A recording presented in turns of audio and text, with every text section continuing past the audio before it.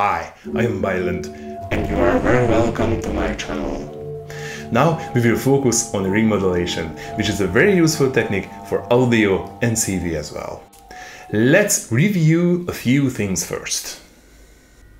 In electronics, ring modulation is a signal processing function in which two signals are combined. One signal, called the carrier, is typically a sine wave or another simple waveform. The other signal is typically more complicated and is called the modulator signal. In the most basic sense, two signals are mixed and new signals are produced, made up of the sum and the difference of the original signal frequencies. Ring modulation is quite similar to amplitude modulation, with the difference that in amplitude modulation, the modulator is shifted to be positive before being multiplied with the carrier, while in ring modulation, the unshifted modulator is multiplied with the carrier. This has the effect that the ring modulation of two sine waves having frequencies of 1000 Hz and 500 Hz will produce the sum of the inputs with frequency 1500 Hz and the difference of the inputs with frequency 500 Hz. Now let's get a look at some musical examples. In the first batch, I've tuned the oscillators to be integer multiples of each other, so they are harmonically related. The second oscillator of DPO is tuned to 300 Hz and gets its watt per octave from copy A machine.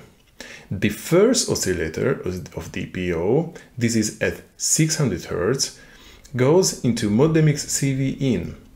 Mod mix out goes into a VCA. The first oscillator of the LFO is at 300 Hz. The second oscillator of the LFO at 73 Hz. The latter gets CV from control forge. Ring modulation output goes into another VCA. I have a clock to drive all this. The Turing machine out goes into the copying machine CV in. The first output of pulses goes into a multiple, and then to copying machine and to the first envelope generator. Pulses 2 plus 4 output goes into the second envelope generator.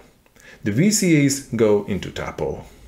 So, chord pitches are determined by the different sums of sums and diffs.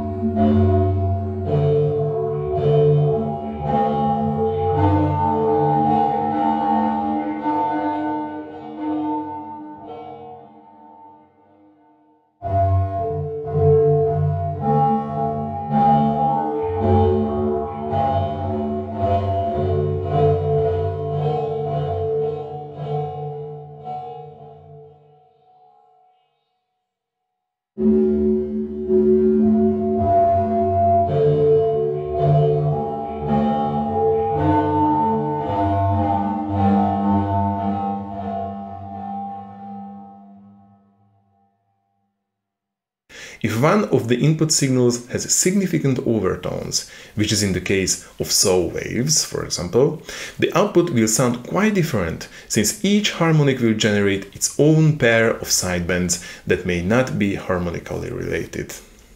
Ring modulators thus output the sum and difference of the frequencies present in each waveform. Amplitude modulation will effectively keep the original modulator signal frequencies in the output signal, while ring modulation removes the original signal frequencies and only outputs the sidebands of the carrier and modulator. Many ring modulators can be used as a VCA, but there is a significant difference between the two. VCAs are called two-quadrant multipliers because they handle both positive and negative voltages in the carrier input, but only positive voltages on the modulation input. On the other hand, ring modulators are referred to as four-quadrant multipliers or balanced modulators, since they can handle positive and negative voltages in both the carrier and modulator inputs. Things get rather complex quickly when a signal other than a sine wave is used as the carrier or modulator. Now, a simulator provides a Cauchy sample. It goes into the micromode on the left side and the DLFO on the right, on 105 Hz with stepped random waveform. The micromode's ring and max outputs go into a mixer. I can play around with changing the waveform and rate on the DLFO.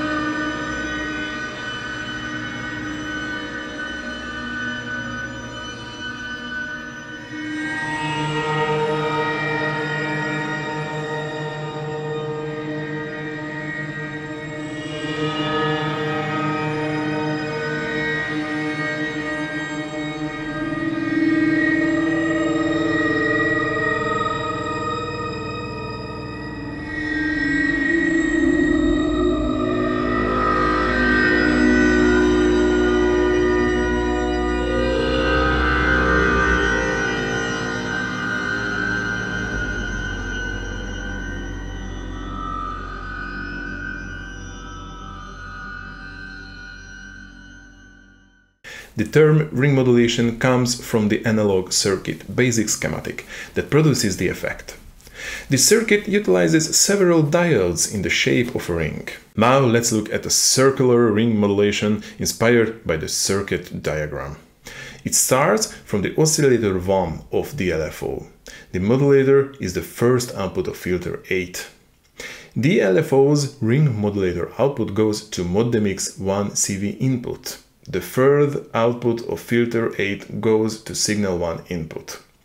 Out 1 goes to CV input 2. Here, signal 2 is the sixth output of filter 8. Modmix out 2 goes to the right input of the micromode. The left input is the last output of filter 8. The micromode ring modulator output goes to a VCA controlled by an envelope. The gate for math and control forge is light stripe. The positive out of control forge goes to the volt per octave input of the filter 8. The base frequency of filter 8 is 78 Hz. I also use a little shimmer verb.